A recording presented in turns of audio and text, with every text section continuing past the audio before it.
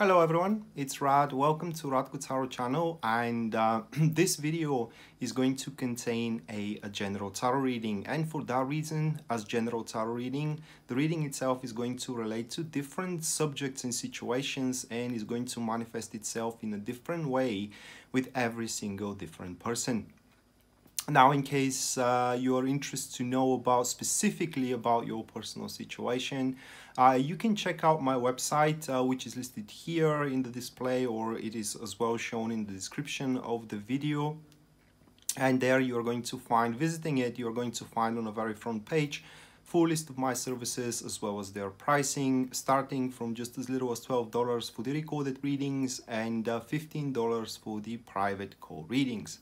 Apart from that, if you want to see me live, or you want to contribute with an event on me, you can check out my Facebook page, which as well you can see here on the video or in the description down below, and consider sharing and subscribing the video, because this is a one-man operation and your support does helps a lot. That being said, I want you now to lay back comfortably and enjoy the show. Alright, so this is going to be a Libra Sun, Libra Moon, and Libra Rising weekly tarot reading, September 2nd to September 8th, 2019. And bear with me a second, guys, to shuffle the tarot cards, and we're gonna jump right into it.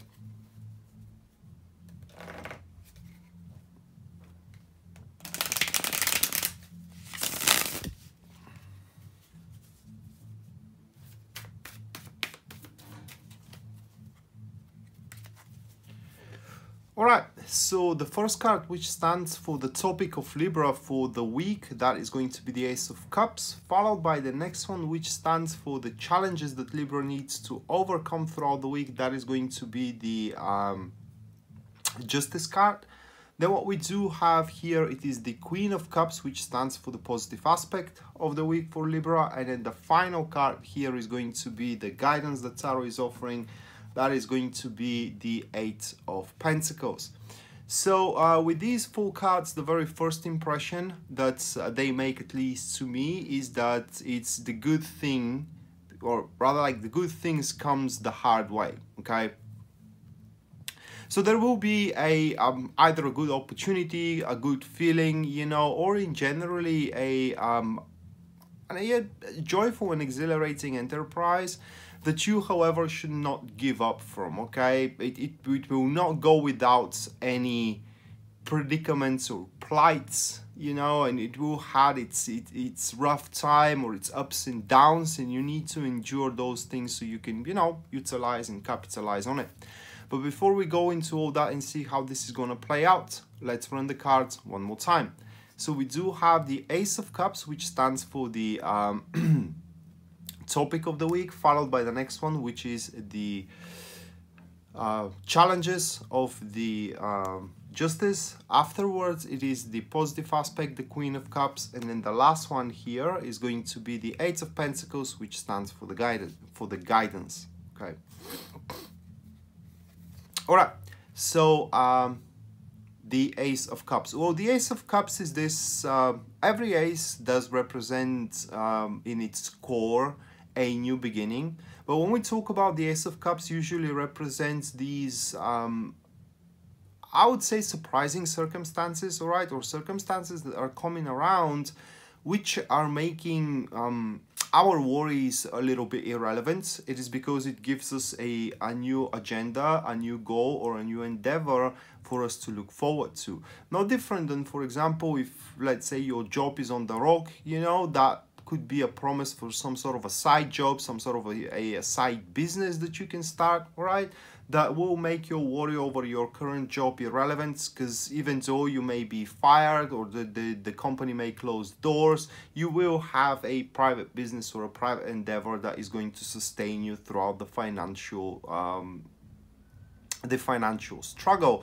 Or if you are on the rock with your relationship, that could be the appearance of new person that you instantly have chemistry with, and although your relationship may end up, you still have someone to start date, and to exhilarate yourself with, and etc, etc. So this is a kind of like a new circumstances once again that are giving you more like a foundation and security And if you clinch into them, you know, that will as well transcend your daily reality.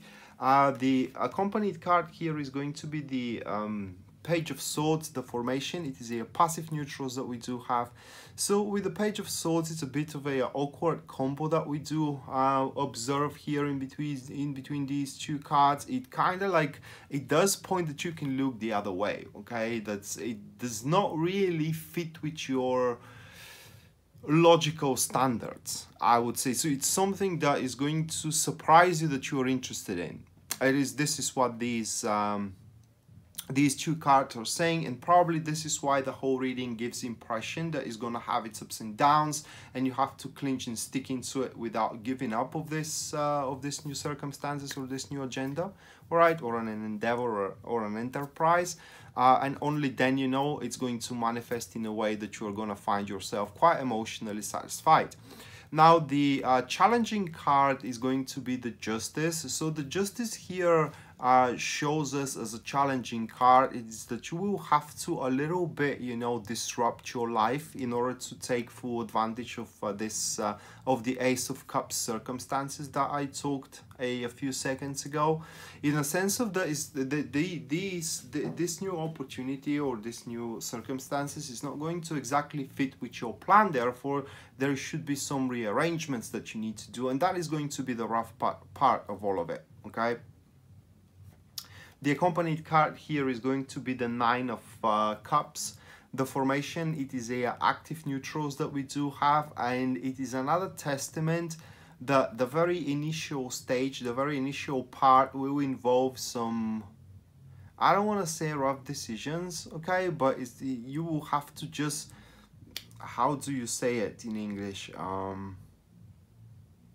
It's not get over something, it's more like get done with particular things and just leave them behind you, okay? So that thing will involve you sorting out matters and problems that you would like to postpone or never deal with, okay? But the whole thing will require you not having them as a presence, not having them as an influence, and for that reason, you know, you will have to a little bit get your hands dirty throughout the week, figuratively speaking though. If I have to give you an example, you know, that if we're talking about the relationship status, you know, your relationship is on the rock, but you meet someone that you like, and that gives you a security. You need to display that person into your social circle, which could be a little bit awkward because you're still in the relationship, you know, so you gotta get your hands a little bit dirty. Other way around, most likely that person is not going to be willing to spend time with you or to talk with you unless you don't make your connection, because it's not yet relationship, all right, a public. Now you need to know that the Ace of Cups gives you the opportunity, gives you the circumstances, but what you're going to do from those circumstances and those opportunity is entirely up to you. Ace of Cups does not grant you emotional satisfaction, does not grant you love. It gives you the opportunity to achieve those things, okay? And now here we are discussing the conditions that you gotta do it. Now, if you don't have the courage to do what is necessary here, rearranging your routine, rearranging your life and making the tough calls, then you're simply gonna miss it. It's as simple as that. So the next one, it will be in regards to the positive aspect, and that will be a person here. We do have the Queen of Cups. It does look like more like a motherhood figurine into your life. Doesn't have to be your mother, but definitely it will be a person who deeply cares for your well-being. This person very well understands your plight, what you're going through, and that person as well is very keen into privacy.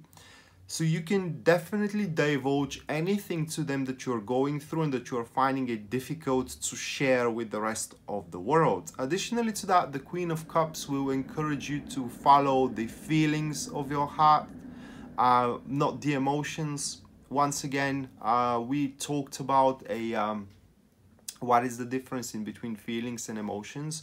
you may have an emotion of love towards someone, but if that person makes you feel bad, you know, then it's obviously feeling bad is not something that you have to go for, okay?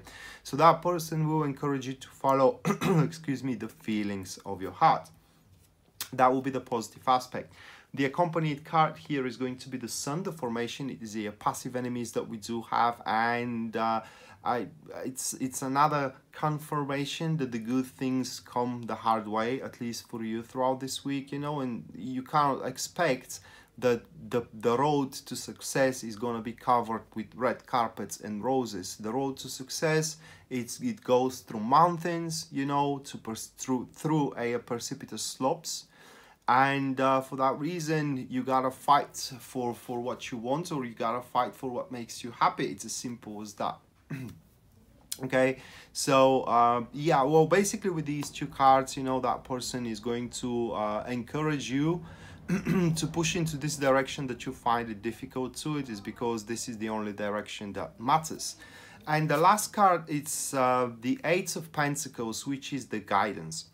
So a very broad one, it is what we do have here. Pretty much the Eight of Pentacles urges you to attend to your activities with a huge portion of conscientiousness. If you don't have it, then you don't have to, then you should not perform into that activity. So for example, if you are not devoted to your relationship, but you're into your relationship just for the sake of being in a relationship, then there is no point being in a relationship. Same thing goes to same thing goes regards to career and work.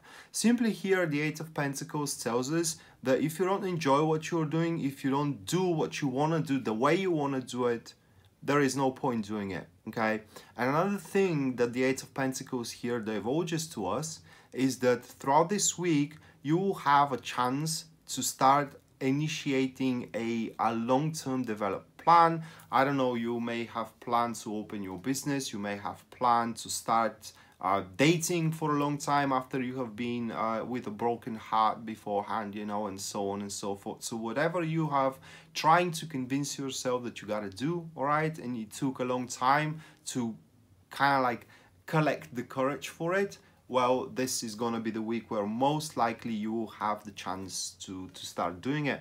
The accompanied card here is going to be the Temperance, the formation. It is a passive neutrals that we do have, and it will seem more easier than you have anticipated with these two cards. The chores that you probably assumed that you have to deal with when you start initiating that plan, or that is a little bit more difficult to explain. The chores that you may have presumed you will have by making what you want to make the way you want to make it, all right, are going to be actually far little and far small than the original anticipation. So it's not going to be as hard as you think it is. It's just how hard it is the initial impression, because you haven't tried it yet. Thankfully, you don't have that person that is going to encourage you, and I think that at the end of the day, you will find yourself in a happy place. So that being said, Libra, this was your weekly tarot reading, September 2nd to September 8th. I hope you enjoyed it and you liked it, guys, and we're going to see each other around. Until then, bye.